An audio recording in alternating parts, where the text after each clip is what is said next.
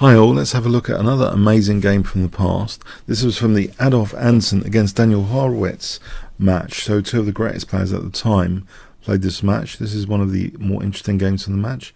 Anderssen playing white played d4. We have d5. Daniel Harrwitz played actually Tarrasch system. Basically, knight c3, knight f6, knight f3, knight c6. We have symmetry to start off with, and again symmetry here, so both sides totally symmetrical for the moment. But here black doesn't play bishop b7, doesn't mirror, he plays actually c takes and now bishop d6. And okay, after knight e7 maybe white should play queen e2 here. He played knight e2. This might be the first significant kind of error from a technical perspective, because it allows black the forcing move d takes and the possibility of doubling the pawns. But you might think, oh, isn't this a swings and roundabouts situation? You know, doubling the pawns here. This is an interesting debating point. You could argue, doesn't white get this g file, and you know, maybe in conjunction with d5 this could be later very dangerous, these bishops. Is it worth actually playing bishop takes f3?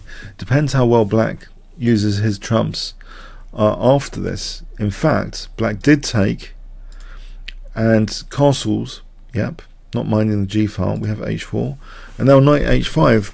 The thing is about these double pawns is the blockade square on f4.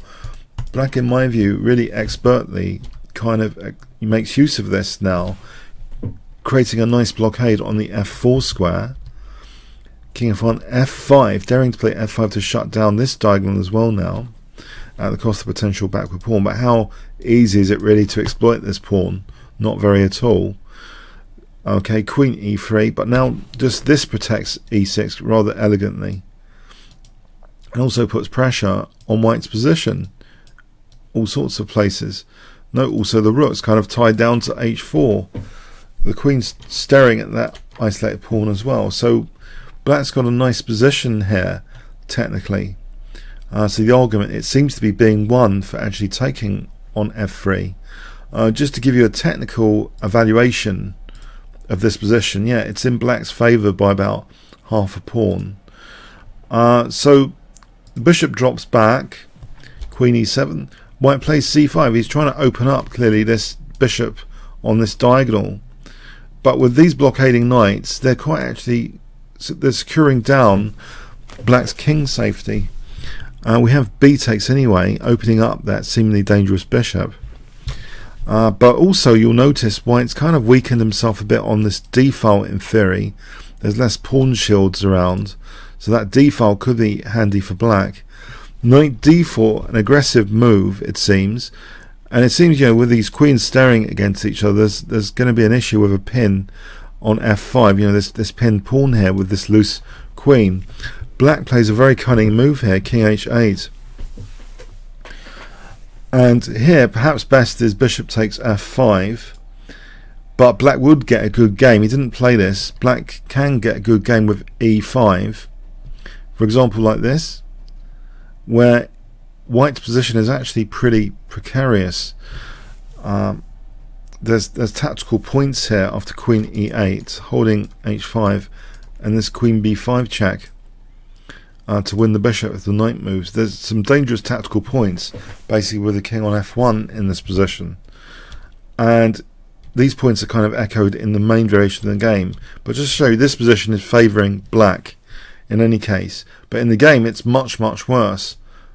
After knight takes f5 is played, not bishop takes f5, black does actually tap into white's issues here rather elegantly with this mini combination. Black to play.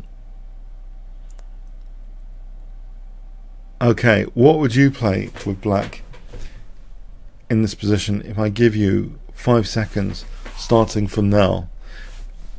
It looks also there's some coordination, doesn't there? But it's the knight on h5 is actually defending g7.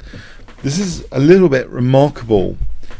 In fact, it's the reason I want to show you this game. This little tactical idea trap Black's setting, especially for knight takes f5, I find remarkable for the time of 1848, that Daniel Harrwitz can play so well positionally with the blockade and tactically as well in setting this trap. So black to play. He plays actually rook takes f5. And after bishop takes f5, there's a beautiful clinical move, which I think is an out of era move basically. Well, it's really strong tactically. It's the whole basis of this trap here. Black's play, it's one move which ticks all the boxes to actually win material. If I give you 5 seconds starting from now.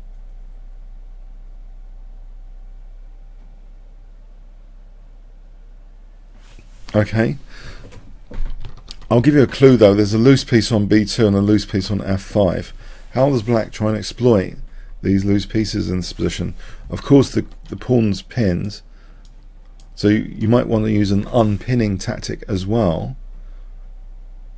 The move which ticks all these boxes, unpinning the pawn, and now not only the bishop's threatened, but also this queen is threatening the check.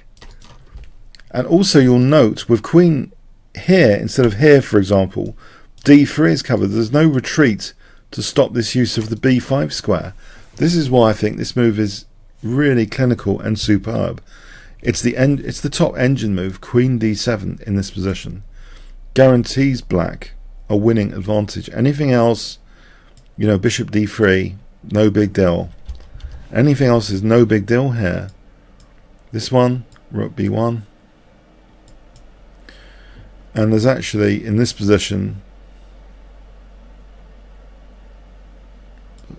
bishop e4, for example, equal.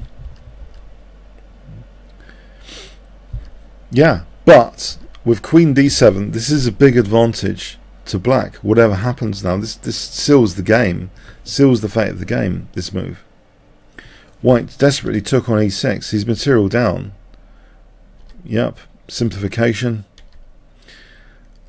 No hope of an attack. The knights are both defending g7. Again, that torturous f4 square is used.